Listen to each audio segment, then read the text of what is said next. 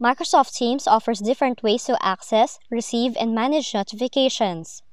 But if you would like to turn off Teams pop-up and sound notifications, here's a quick tutorial how to do that. But first, you have to launch Microsoft Teams on your device and sign in with your account. Then, to turn off pop-up notifications, select More Settings or these three dots at the top portion of your screen, and then select Settings. On the window, select Notifications from the left pane, then click Custom under Teams and Channel section. Now here you can adjust and custom alert settings according to your preference.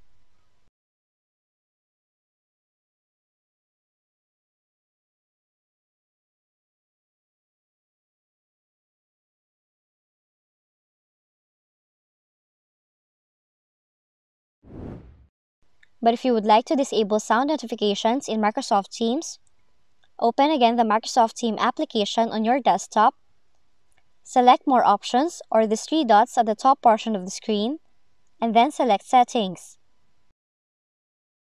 On the window, click Notifications from the left, and under the Appearance and Sound section, turn off the Play Sound for Notifications slider.